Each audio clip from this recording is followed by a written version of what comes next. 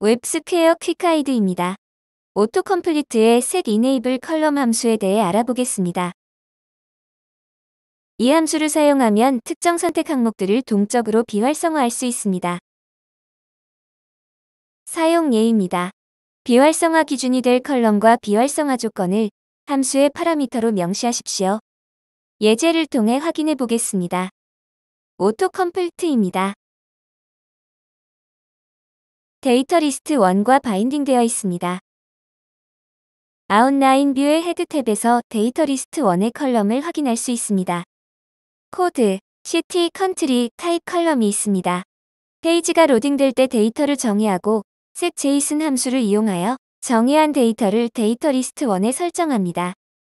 브라우저에서의 모습입니다. 오토컴플리트의 선택 항목이 목록으로 표시됩니다. 좌측의 트리거 버튼에는 온클릭 이벤트가 걸려 있습니다.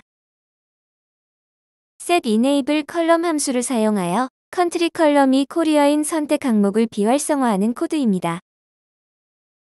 트리거 버튼을 클릭하면 컨트리가 코리아인 항목이 비활성화됩니다.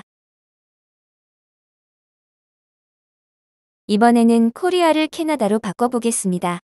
컨트리가 캐나다인 항목들, 즉 오타와 그리고 토론토가 목록에서 비활성화되어야 합니다. 저장합니다. 화면을 다시 로딩하고 트리거 버튼을 클릭합니다. 오타와 그리고 토론토가 목록상에서 비활성화되어 표시됩니다.